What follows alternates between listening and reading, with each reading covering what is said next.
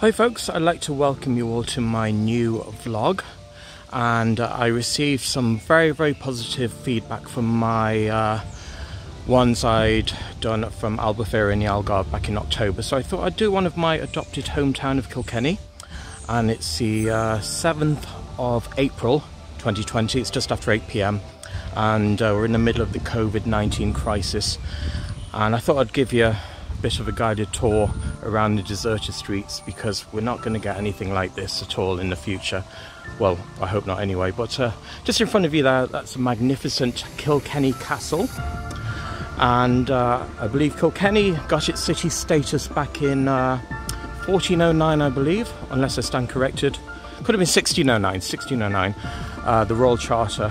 I should know it better because I was on press photography that day back in April in 2009, doing stuff for the now defunct Kilkenny Advertiser. Right, I'll just give you a tour of if ever you decide to visit, it's what to expect.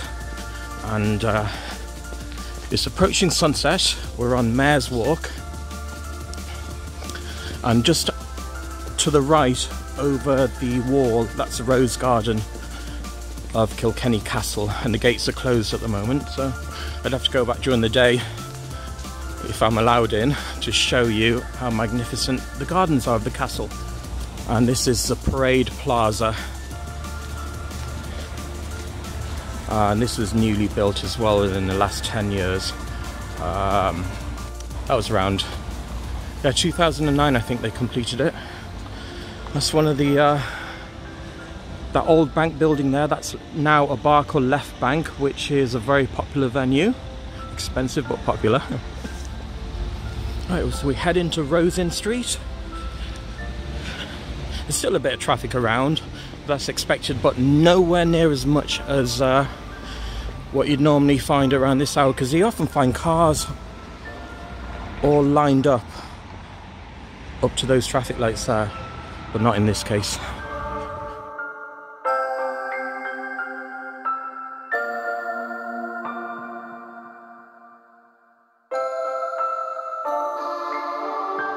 Now we've just approached, I like to call this my happy place in Kilkenny. We're on Canal Square, and that's just in front of us. It's one of my favourite benches to sit on, where I like to watch the world go by on a warm summer's evening, just right there, with the River Court Hotel in front of us. And here's another view of the castle. If you're here at dusk, they do light it up, so it looks pretty good anyway in the evening. And this is actually a good spot where you often find people feeding the ducks and the swans, and that's St John's Bridge there, with Matt the Miller's, the Orange Building. That's another popular venue too, especially on a Monday night. It's packed to the rafters with hospitality staff.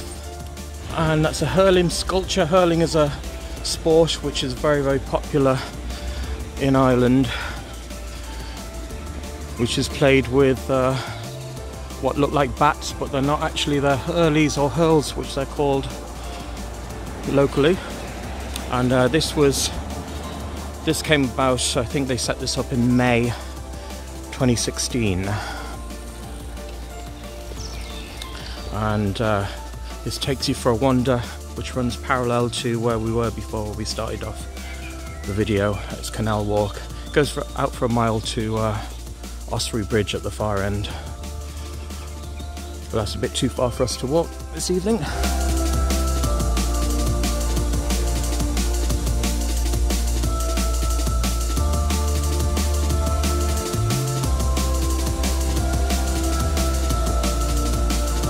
By crossing over John's Bridge, but it sure beats swimming anyway. I like to keep myself dry.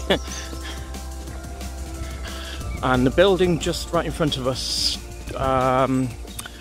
just over a year ago, it tragically was involved in a bit of arson there, but they've done a pretty good job restoring it anyway.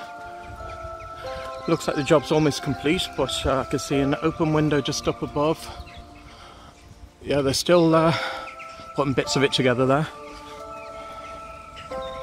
And they put some nice graffiti on the workers' board there outside, as you can see. Actually, I've actually noticed this for the first time, but it's amazing what happens when you just walk around the place instead of driving or cycling on my part, for the most part. So.